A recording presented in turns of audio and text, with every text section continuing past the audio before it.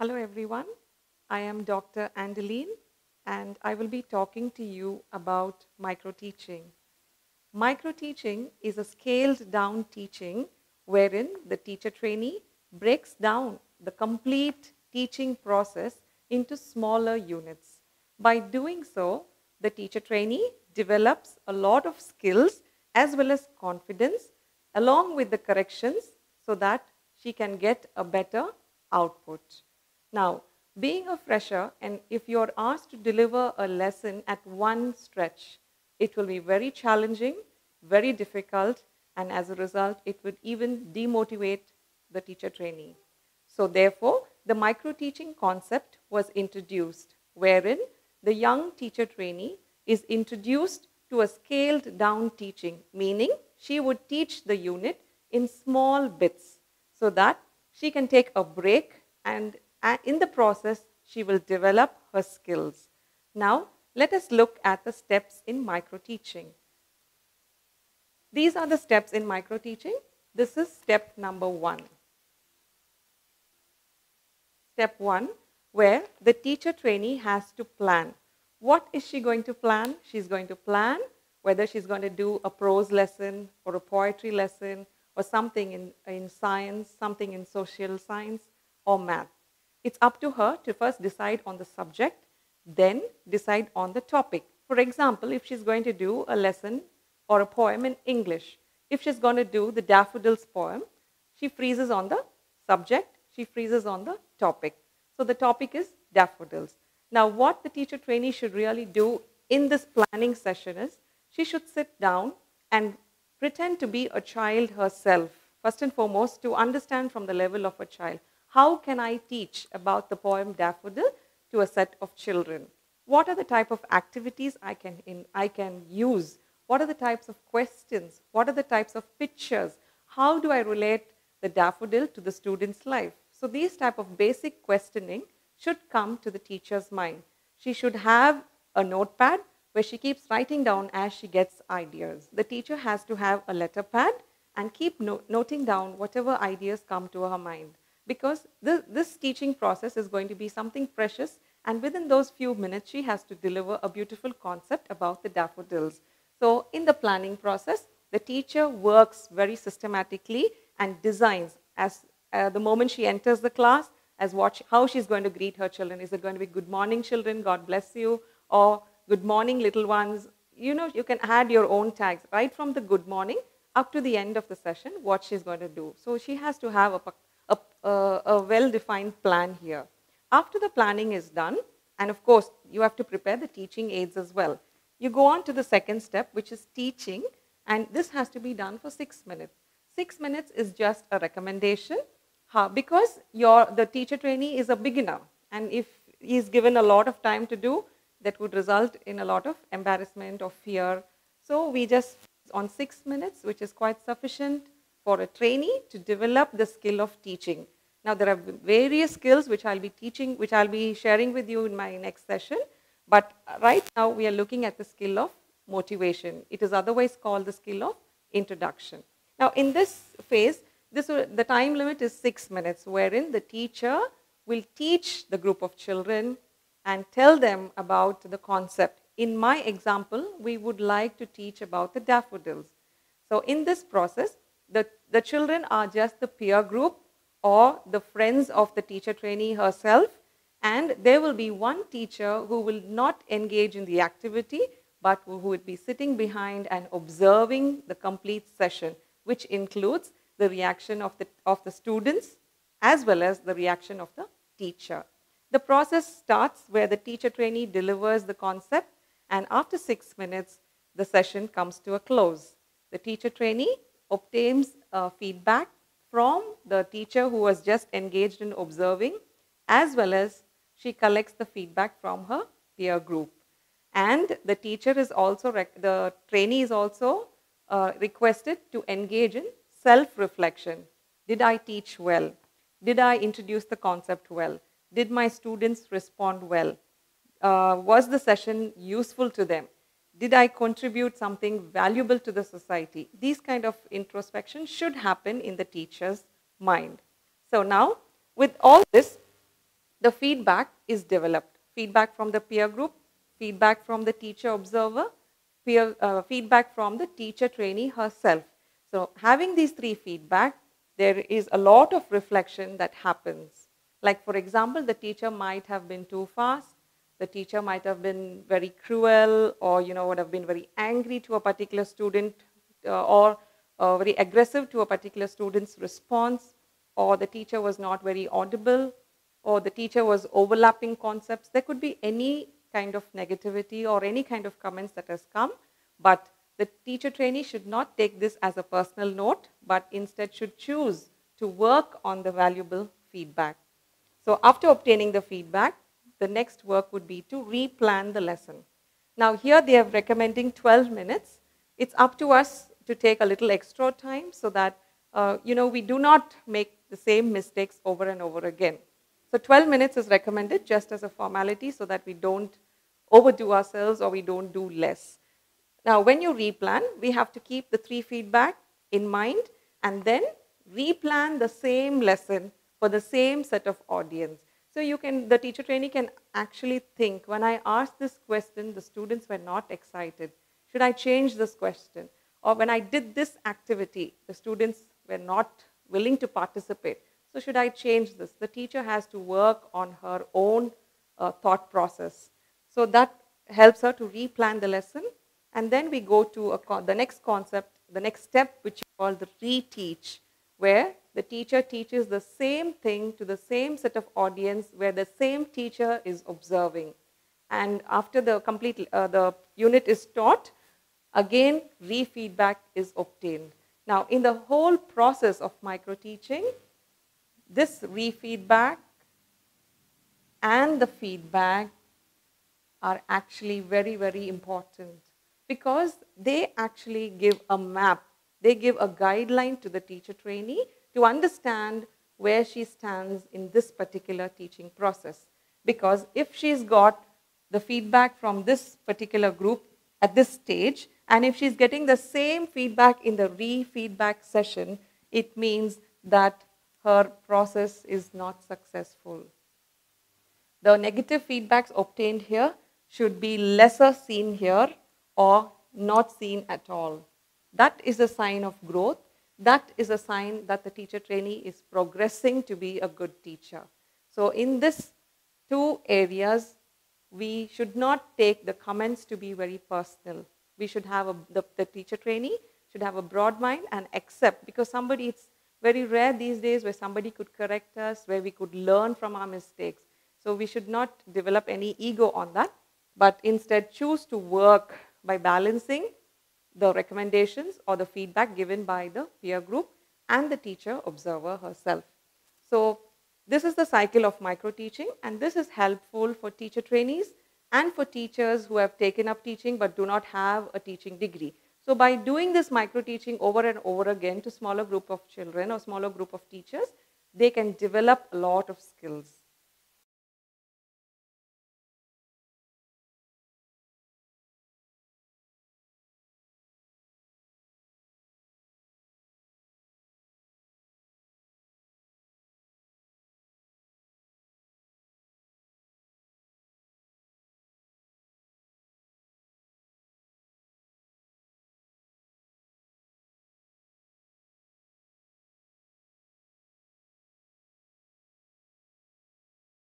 Hello everyone. Helps her to replan the lesson, and then we go to the next concept, the next step, which is called the reteach, where the teacher teaches the same thing to the same set of audience where the same teacher is observing. And after now we are going to do the fourth. Again, re-feedback is obtained.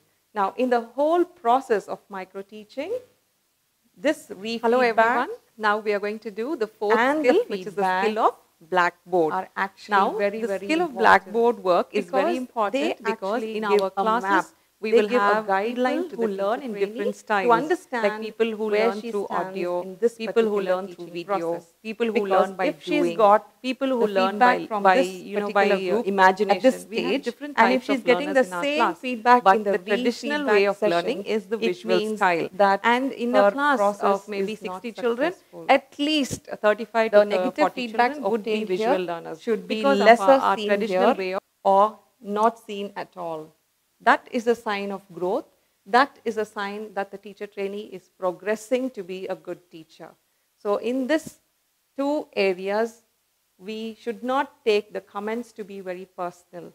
We should have the teacher trainee should have a broad mind and accept, because it's very rare these days where somebody could correct us, where we could learn from our mistakes. So we should not develop any ego on that, but instead choose to work by balancing the recommendations or the feedback given by the peer group and the teacher observer herself. So this is the cycle of micro-teaching, and this is helpful for teacher trainees and for teachers who have taken up teaching but do not have a teaching degree. So by doing this micro-teaching over and over again to smaller group of children or smaller group of teachers, they can develop a lot of skills. Hello everyone. Now we are going to do the fourth skill, which is the skill of blackboard. Now, the skill of blackboard work is very important because in our classes, we will have people who learn in different styles, like people who learn through audio, people who learn through video, people who learn by doing, people who learn by imagination. We have different types of learners in our class, but the traditional way of learning is the visual style. And in a class of maybe 60 children, at least 35 to 40 children would be visual learners because of our traditional way of learning. Now, the skill of blackboard is very important because if the student fails to listen to you while you deliver something, the student will be able to catch up by watching whatever is written on the board. So while we teach, we should also engage in board work, like simple drawings, writing down certain words, drawing a flow chart. All this will help actually to build visual memory in the child. Now, looking at the first component, we should write very clearly distinct letters, meaning no overlapping, no keeping your letters very congested, and your letters should be very visible for the child from the first row to the child seated at the last bench. While you write the first line on the board, and you can walk around your class to check if your children are ready, if they have their pencils or pens ready, and if they are really writing. So while you walk around, you can go and take the position right at the end of the class, and you can check whether your writing is straight, whether it's clear, or whether the font size is too small or too big. So that check you must make always when you do line 1. Then you come back. So the student knows teacher is walking around and I cannot be without writing. So you come forward. Then neatness. So when they see the blackboard, children should feel very organized, very neat. So they would try to keep their notebooks very neat. For example, on the corner of the board, you need to have the number present, number absent. On this corner, you will have the date written. In the center, you will have the name of the lesson which you're particularly doing on that day. And of course, important words or important flow chart or little diagrams. And even when you draw, instead of just drawing and say, this is leaves, this is tree, without even writing, you just say and you keep rushing. So at the end of it, how does this look? Doesn't look like a figure at all. So instead, you write the word. This is a tree. While you explain, take a minute to write. So the children understand, okay, the teacher was in a hurry, but she actually meant to draw a tree. And you might have some children, being a little naughty and say, teacher doesn't know to draw a tree. So we should accept all that with a smile. So instead of rushing and drawing that so horribly, draw it out neatly, so which is like acceptable to the child. All right. And then the straight lines, especially when you're doing math, when you're doing concepts which dealing with angles, 90 degrees, 60 degrees, take the effort to take the big geometry box, the wooden box to your classes, measure, draw. Just don't do freehand drawing. You do freehand drawing and you tell your child measure for 5 centimeters.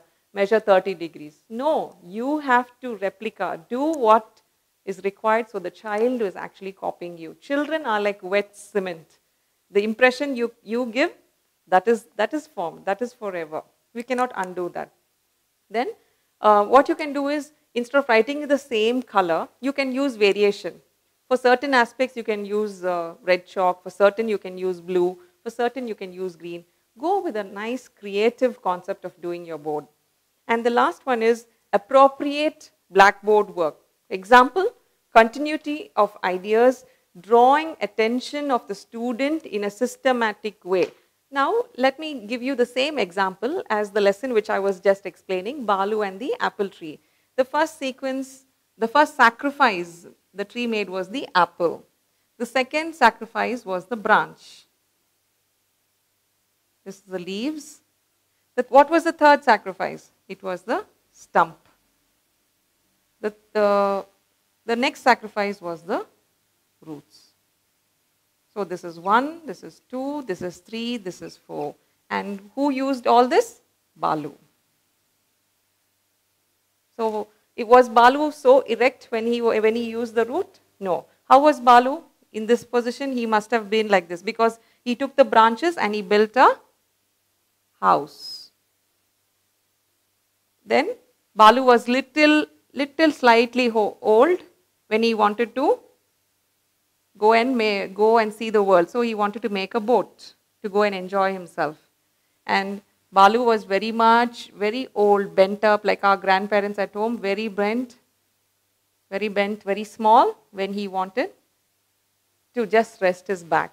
So, but now by seeing this diagram, the child is able, it looks a little puzzle, but however, the child is able to connect with the lines which I have drawn. So very old, he wanted this. When he was a little of a medium age, he wanted the boat. When he was very young, he wanted the branches. And then when he was very small, he wanted the apple. So you can ask the child to draw the concept in a different way, use colors. You yourself can actually color this with red, color this with brown. That's how you make your blackboard a very interactive kind of visual learning to your child. We shall go on to the next skill, which is a skill of classroom management. And the components are clarity of direction, call student by names, make norms of classroom behavior, check inappropriate behavior immediately, and the last one, keep students in eye span. So now, giving clarity of direction, you have to tell the child, stand up, come forward, write on the board, go back, sit down. So these little instructions will help the child to do the right movement. For example, you can even ask her to come forward, walk around the class and let me know who's not writing. So that's a direction. So she understands it's her job to walk around or maybe to imitate the teacher herself and come and report. Give clarity in direction. Next is call the student by name, not by roll number. In the morning when you take attendance or even during the day when you want to call, you cannot say, A number 61. No. Learn to learn the child's name, or you can actually club the common names like Madhumita, Vishnu, Bala. These are all the common names. You find out how many Balas, how many children have the same name with different initials. So that's one easy way of learning your child. Next is you can have the children seated in rows and you do the row rotation. So for 1 week, this row sits in front. Then the next week, this row goes at the back. The second row comes in front. Like this, you do a row rotation. And when you do the row rotation, you give a leader for the row. So first you learn the leaders' names. So under the first girl, Pooja. So under Pooja, we have so many girls. Under the next second bench, Vishwa is sitting. Under Vishwa's leadership, we have certain students. So this is how you try to learn the names of the student. If you don't know the name of the student, please feel free to ask her, what's your name? And then you address the child by the name. Say, Priya, you were talking. I don't want you to talk anymore. Please sit down and do your work. So when you address, she feels very personalized.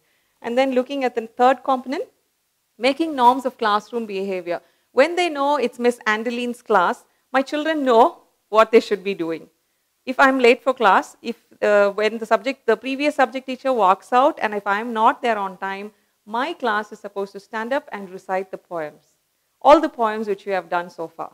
they have to stand up and recite. And I will have the class captain who will be in my place, who will pretend to be me, and she would write the names of those who are not ready to recite. So after the recitation is done, mostly I will come, but in case I'm yet held up, the next thing is to take the lesson which I taught them recently and find words, difficult words, and frame sentences on their own. This they are supposed to do using their dictionary.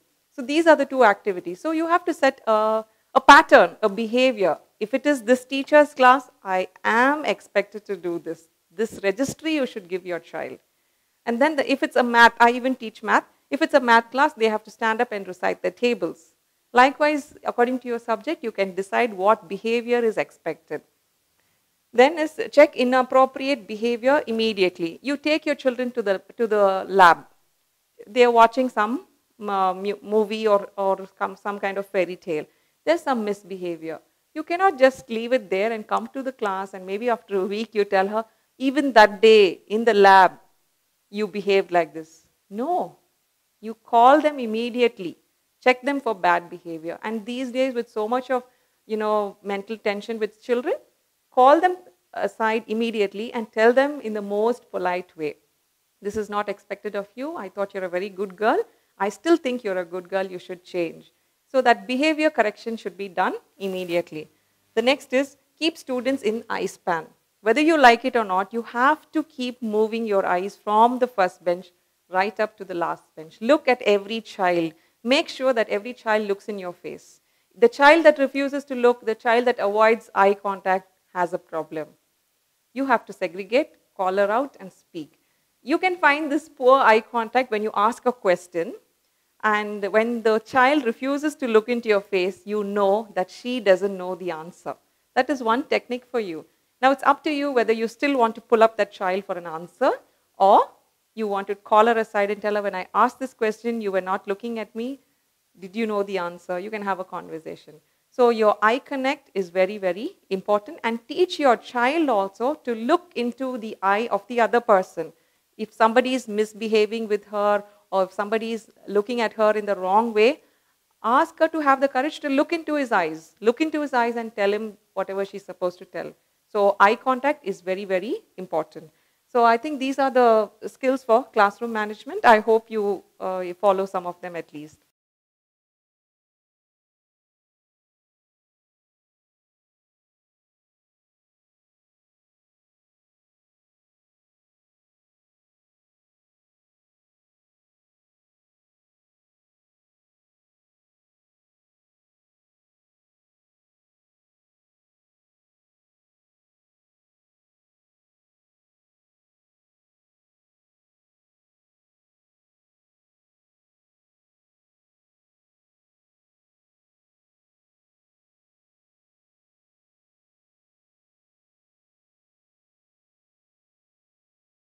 Hello everybody.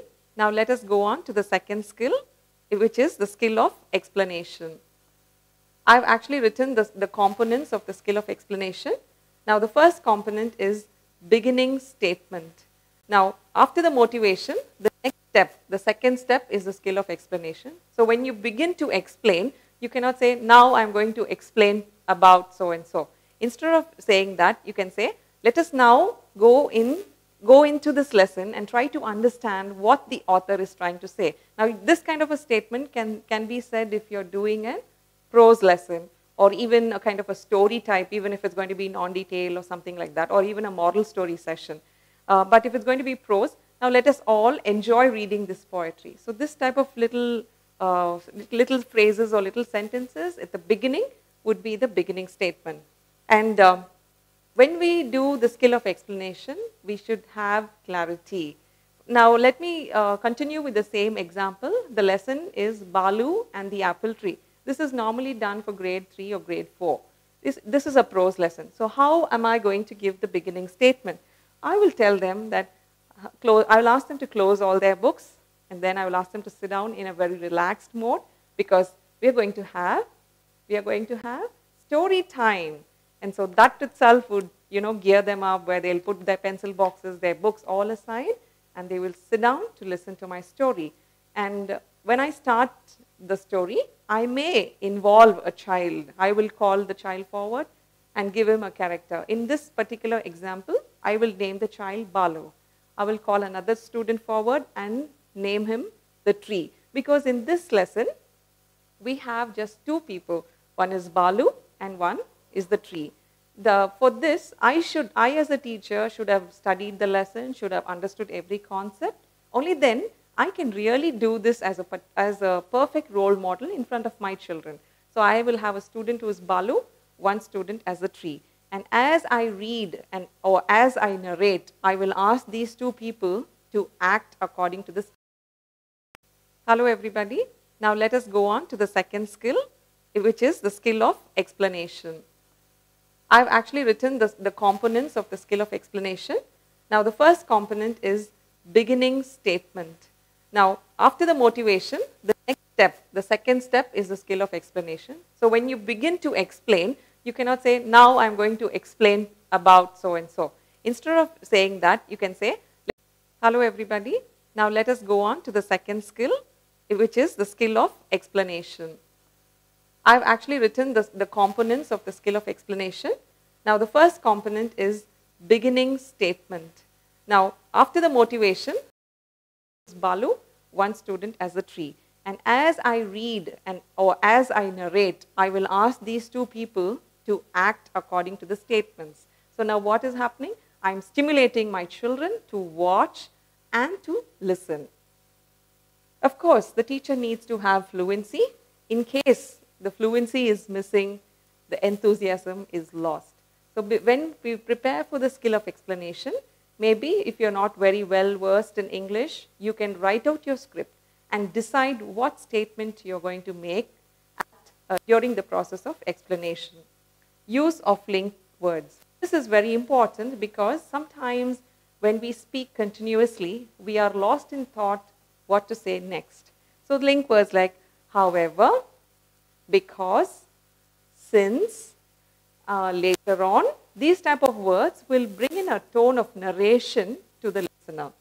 Then you go on for planned repetition. While you explain, now in this lesson, I want to emphasize that the tree was extremely very generous. So I want to build in the quality of generosity in my children. So I would intentionally keep repeating, the tree was very generous. The tree gave away its apples. Now let me tell you the story. There was a small boy just like you, and his name was Balu. I was telling you just now, his name was Balu. This boy was very playful. He had a few friends, but he chose the tree to be his friend. Now, this story is based on imagination because do trees talk to us? No, they don't. So this story is based on pure imagination. Can you imagine a tortoise talking to you? Yes. But will the tortoise really talk to you? Not at all. So this is an example where the writer of the story just imagines and develop this particular story. Now Balu is a small boy where he used to come to engage himself to play along with the tree. So while playing, the tree and Balu, they have small conversations. The boy then starts going to school, and when he comes back from school, he does not have toys because his parents did not buy toys. So he comes with a complaint to his friend. You know, you have friends who are ready to help you when you need. So he comes and tells his friend, I need to buy some toys and I do not have money. So the tree tells him, you can take away all my apples, go sell it in the market and you will get money. With that, you can buy toys. So Balu takes the apples, goes to the market, sells it, gets money, buys his toy. And with that, he doesn't come back to the tree. Then Balu grows a little more big. And he now comes to him saying that, I need some more help because now I am big and I need more support from you. So the tree now decides, starts thinking, what kind of support can I give? But I like Balu, he's my best friend, I should help him out. So the story goes on like this. Now coming back to the teacher trainee, what you can do is, you can have a child here who will pretend to be the tree, keep his hands up, or if you don't want to use the child keeping his hands up to pretend like a tree, you can draw a chart. You can draw a tree on a chart, with apples which can be removable. So the first episode where Balu is plucking the apple, you can really pull out the apple if you use some sticker and stick it. The picture of the apple can be just withdrawn and given to Balu. So then Balu really goes to the market. We can create the market scene where Balu is selling the apples, and we can, bring in the usage of math where he sells 1 kilo of apple for 60 rupees, and then he gets that 60 rupees and goes to the toy shop. So we can really create a lovely scene while we do this explanation. So then coming back to the story, Balu comes again to the tree and asks him for help, and the tree decides to give his branches because he would like to build a house. So likewise, the Balu comes to the tree at various situations and utilizes the tree completely. The first time he came was, he said he wants to buy toys. The tree gave its apples. The second time he came and said he needs to build a house. So the tree decided to give its branches. So in case you're using a child to stand like this as the branches, so one branch is cut off, other branch is cut off. So only the tree is there now. So what happened to the branches? He's built a house for himself. And many years later, he doesn't come back. Many years pass by and he doesn't come. After that, when he's little old, he comes back to the tree. And now only the stump is left. There's no fruits, there's no leaves, there's no branch. Only the stump is there. And if you're using a chart, you can use the Velcro where you can remove the branches. So only the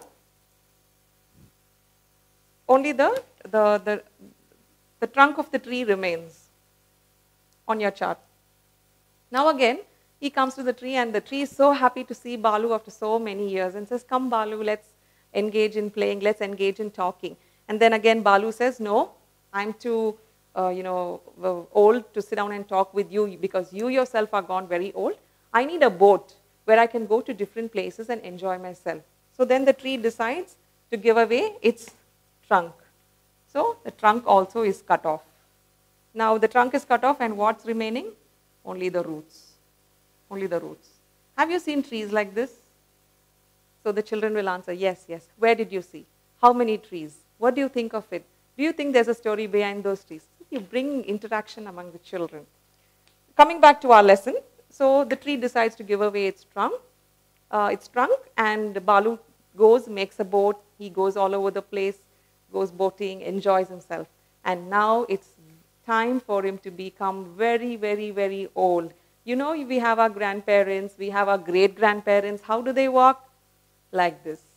Some of them walk like this. Some of them are even more bent, right? They've gone very old. So Balu also became very old. Now, wait a minute. Do we all grow old? Yes. Even when you come back after you become a big girl or a big boy, I will be old. Later on, you will also become old. So this is the process of life. Coming back to our story, Balu is now very old, and he comes to his tree. And even now, the tree friend says, "Come Balu, you're my friend. What can I do for you? Why are you so sad?" So then Balu tells him, "Oh no, I need some rest. I'm very tired. I need to rest my body on something." So then the tree offers its root as a support. So Balu goes there and sits down and stretches his legs, 2 legs, right? And slants his head on the tree. I should have actually drawn this a little closer, maybe this way, where he rests his head on this and sit down with his legs. So what happened to this story? The tree has been a very generous friend. It has been very supportive to Balu. Whether Balu did good to it or not, whether Balu spent time with him or not, the tree completely gave up itself for friendship. Generosity is very important. So likewise, children, are you going to be generous when you grow big? The children may tell you yes or no. Pull up some questions. Ask them, what kind of generosity are you going to do? Or you can even bring out the concept of saving trees. So this is how you go about the skill of explanation. Stimulating questions. I just did this concept to you. And then the concluding statements. The concluding statement is, you can wind up by saying that the tree was extremely kind. So kindness is kindness is something very pure. It's actually close to God. God's act. God is always very kind to us. So you can connect it to a godly aspect. So I think this example should be helpful to you. Thank you.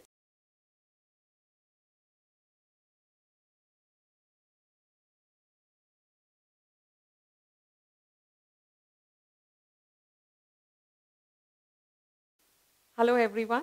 Now I'm going to tell you about the skill of introduction. It is also called the skill of motivation. Now, among the 8 skills, this skill is the most important one because this is actually the opening of particular concept or a particular lesson or a particular unit. Now, when this skill doesn't go well, the teaching, the continuation of the lesson may not go well.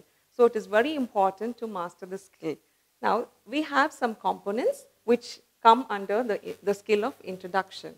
We have greeting, where you walk into the class with a smile, looking forward to some energy, or giving some positive energy to your children.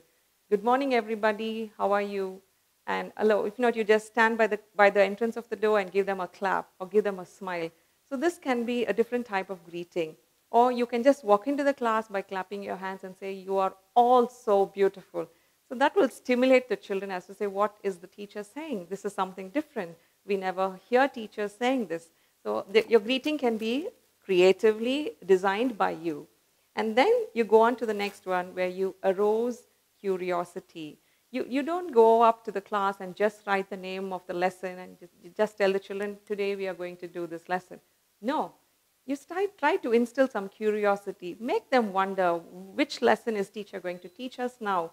What is it going to be about? So, for this you need to ask children some questions, or you call them forward, to participate in an activity. You can also ask them to close their eyes and imagine something of whichever they like.